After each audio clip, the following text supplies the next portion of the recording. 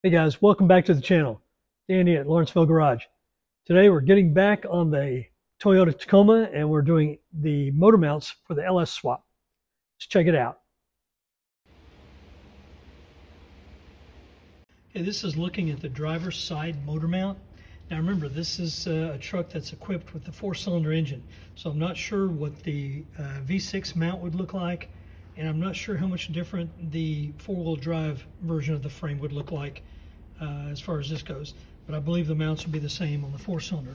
But you can see there's 2 holes here, and then these tabs. These tabs are kind of in the way. I'm going to need to get rid of those. I've got some plates that are going to fit over this and mount using the 2 factory holes, but these little metal tabs need to go. So I'll be right back, and we're going to get rid of those. I'm going to make a cut and just follow this line right here, this angle, and just cut the tab off. Okay, now the mounts are in place using the factory holes. There's a 1.25 inch slot on either side that will allow some movement front and back.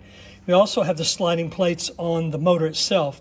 So between the 2 plates and the amount of adjustability they have, we should be able to fine-tune the placement of the engine against the firewall, the transmission shifter within the hole, the amount of front space we need in the front between the radiator and the front of the engine.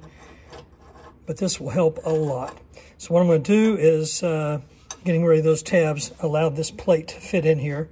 And what I'm going to do is set the plate in place like this on both sides, and then we'll drop the motor back in with the tabs cut that are going to attach kind of in the middle here and on the front. The bottom edge of this plate is exactly even with the bottom of the frame mount. That way we make sure that it remains horizontal with the truck. Okay, now we're back, and again, here's the driver's side mount, and it's able to slide around. And here's the passenger side. And it's able to do the same thing. So these are in place. Now we just need to set the motor in place and fine-tune that position. Okay, in the beginning process, I used some of this fiberboard. There's a sheet of it here. I bought this stuff at Hobby Lobby. It's kind of a styrofoam. It's black on both sides. It costs a few bucks a sheet, but it's much easier to handle than metal. I originally bought some plates. These have been drilled, and tapped, and kind of screwed with. And what I did was I laid this on top of it, and I cut out these are 4x6, and I just cut out a 4x6. They originally came with 4 holes. This was a universal mount. I drilled the center holes because I measured the holes between the distance between the holes that are on the frame of the Toyota. So originally, if you didn't look at these top and bottom holes, this would match the holes and the slots for the tabs that the factory mounts had. So I just simply transferred that information onto this piece of fiberboard, cut the holes and the slots, made sure it would fit. This is what I would refer to as maybe version 1.0. In drilling on the plates, I could see I needed to elongate the holes. I know these are very crude. I had to do it with the drill press. The slots, in order to elongate the hole, created a different position for the slot. That's when I realized at that point, we needed to do something different because of these little tabs. So version 2.0 is what we're going to look at right now that's in the truck. And they are a little bit smaller plate than this. They don't have these 2 holes. In fact, they're made to my specifications, which I drew up a diagram. He has a machine that can cut steel plate for me and make it look right instead of my butchery. And that version, we did away with the slots because we're going to cut the tabs off of the frame. We won't have these 4 holes because we don't need them, and we'll just have 2 slots, elongated slots for the bolts to slide through, and they'll be drilled at this size, which is what size bolt I'm using.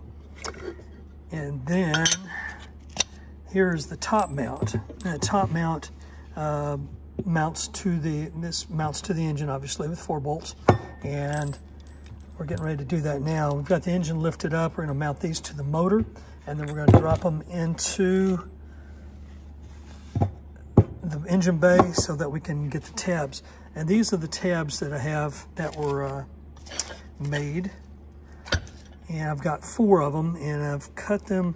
They're slightly different lengths because the plate, when we weld it, will be under here and against here. So this tab on the left will actually be on the side, and the tab on the top will be on top. That's why they're a little bit different lengths, and but they're the exact same angle. So we're going to mount these up to the engine, mount this mount to the engine. It's got the tabs cut to the correct length that I wanted, and the distance between the bottom of this mount and this plate, when it goes in place like this, is 1.75 inches. So plenty of room to attach the bolt, get your wrench in there, and have a little space to boot. It's a little slower process, but I think in the end for this, it produces a better cut and more what we need.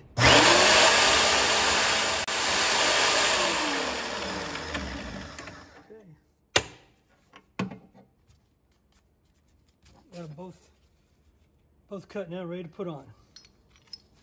I have to put the motor mount bolts in from the back side forward because on this side especially, where the air conditioning compressor is, if you put the bolt in from the front, you couldn't because of the length you need. This is in the way, so it has to go in from the back side. Okay, not that too tight. Snug it up so I can still move it once it gets in. Now right now the plate is positioned in its rearward most position, as far back as it'll go. It goes forward, it'll go all the way to the end of the mount. The motor mount bolt almost touches. Probably when it's snugged up, it might actually touch the compressor. That's why there's no way that this is going to be in that position. We're going to start it in this position and just slowly push the engine back. There should be plenty of room. But the only way we can tell is to drop this thing in there and find out.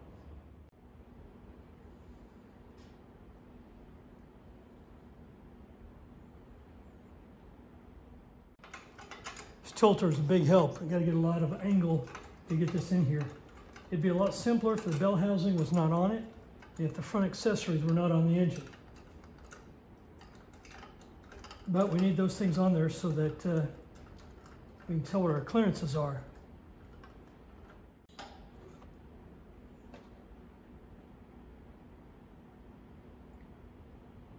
And this is the way to do it.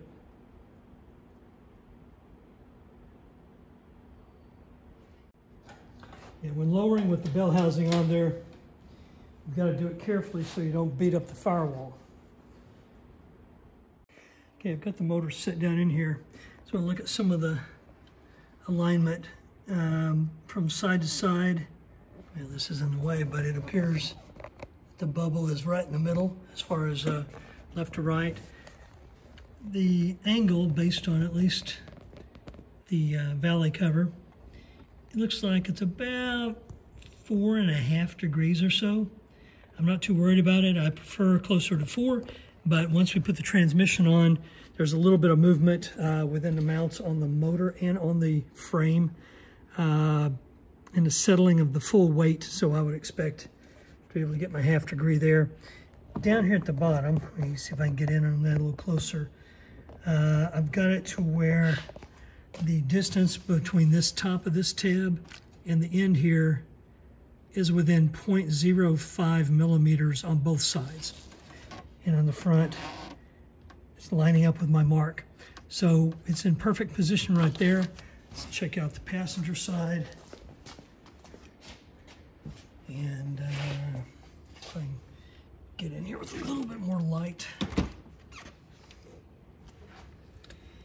And it lines up with my mark on the front tab, and the distance from the top to this tab is again within 0.05 millimeters of the other tab. So they're almost identical. And the engine's sitting well. You may think, well, okay, is the engine sitting too far from the firewall? I've got about 1.5 inches to 2 inches I can go back, and looking at the way I've got the mounts, I can get at least an inch there, if not more. And then on the top mount here, they're in the farthest position, so this can slide back at least another inch to inch and a quarter. So I should be able to get a total of at least 2 full inches of movement to slide the engine back. I don't want to go too far, just because if you go far enough, you'll make contact with the back of the AC compressor. And I don't want that for 2 reasons. One, I don't want it next to it because any movement could potentially crack it. But I've got my manifold that goes on the back of the AC compressor, and though I've got one that's a tight fit, I don't want to get it so it's so close that it may come close to the mount. It may actually sit above it, but it's hard to tell until it's actually mounted on here and you push it against it. But I believe there'll be plenty of clearance there as well. So I think we've got them as perfect as we're going to get them for right now. We're going to see about getting them tacked in place. Then we'll pull them out, fully weld them, and at that point we'll test fit once again to make sure everything fits well, and then we'll send them off to be powder coated. All right, the units have now been welded and put back into place, and you can see it looks pretty good there. I've got some movement. It's really juggling, pushing the motor back, because you want plenty of clearance in the front, but there's other obstacles to deal with as well. In this case, I've already test fit the exhaust manifold and it fits fine, but it comes really close at contacting the steering in 2 different points, here and here, just barely. But we have some modifications we're going to make to that, and we'll show you that in a separate video to clear the steering. On the front, the radiator and fan shroud, or I should say the radiator and the electric fans, are about 6 inches wide, and when they're mounted in here, we got, I believe, plenty of room. My question's going to be for this. I don't think this is going to work. At least at first glance, I don't think this will work. I think this needs to have a 90-degree bend to it to bring it away from what's going to be right in front of it. But we'll find out when we get to that point. On the passenger side, get my light over here. Again, it's welded up. Fitment-wise, the exhaust manifold, I tried it, fits perfectly. Dipstick tube is fine. The coil pack fits perfectly under here. It won't interfere with the AC line.